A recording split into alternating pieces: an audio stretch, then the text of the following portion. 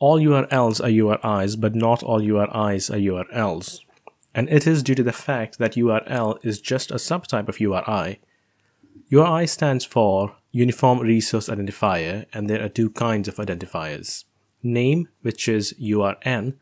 ISBN numbers are a good example of URN. And the other kind is URL, which is locators. Hyperlinks, links to websites, are URLs. It is important to notice that URL should always contain the protocol, like HTTP or FTP. Without the protocol, it is incomplete and just a name, and hence it will be considered URI and not URL. The relationship between URI, URL, and URN can be best represented by using this Venn diagram. Most of the time, confusion arises between URI and URL, as they are extremely similar, and most people do not understand that the URL is just a subtype of URI. Before we go into the definition for URI and URL, let's look into this example to differentiate between the two. The main difference between URI and URL is the fact that URI can be just the name itself, or it can be the name confined with the protocol. For example, twitter.com and https twitter.com are both URI, while https twitter.com is also a URL because it has the protocol with it. So URI is just like an address by itself, or it can be an address with the directions included. But URL always has to be an address and the directions included. If you're a web developer, 95% of the time you will be using URL, but just by definition and the relationship between the two, it is also a URI. It is always better to use URL, as URL is more specific, and that will likely avoid confusion. This is going to be a shorter video, so I will not go into great details, but if you believe that more detail on the subject will help you, do let me know by leaving a comment below. URI stands for Uniform Resource Identifier. It is a string of characters that uniquely identify a name or a resource on the internet. URI identifies a resource by name, location, or both of them. URIs have two specializations or subtypes, which are called Uniform Resource Locator, URL, and Uniform Resource Name, URN. URL is the type of URI that specifies not only the address but also the directions. So it is not only defining the resource but also telling us how to reach that resource.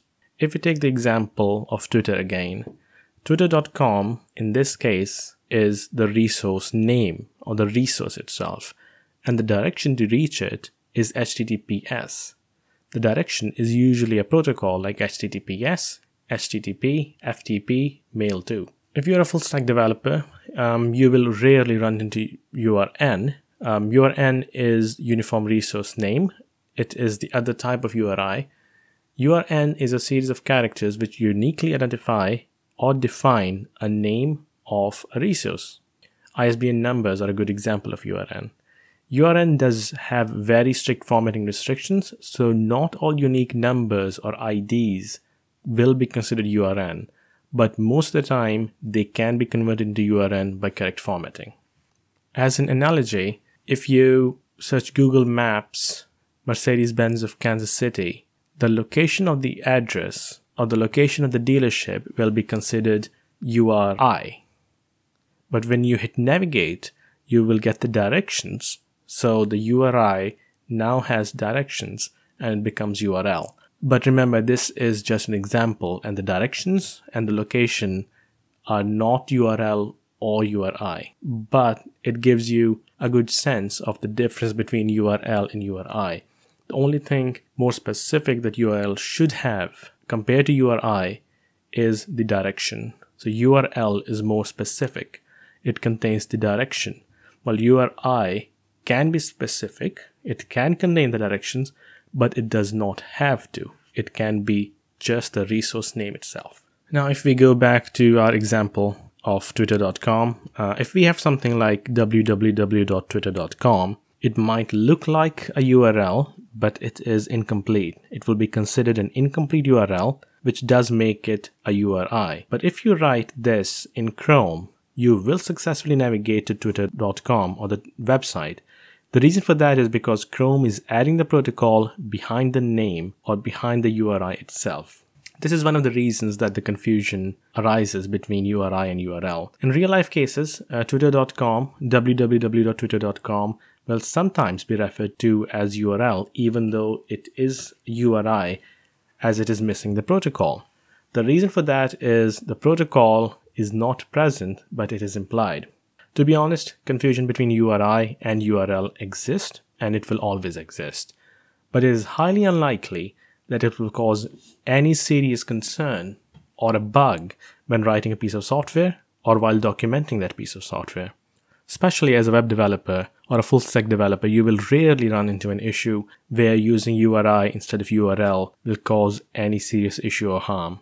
When writing scripts, it can be a concern, but as a web developer, you will never run into this issue.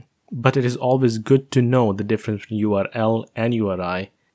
So to sum it up, URN and URL are subtypes of URI. URN is just the name, while URL is the locator. URN is just a unique identification, while URL is a unique identification with a pathway or the directions which help us reach the identification or the identifier. Remember, if an item is a URL or a URN, by definition, it is also URI, as both URN and URL are subtypes of URI. And if you are certain, always try to use URL instead of URI, as URL is more precise and it removes the ambiguity that can occur when saying the word URI.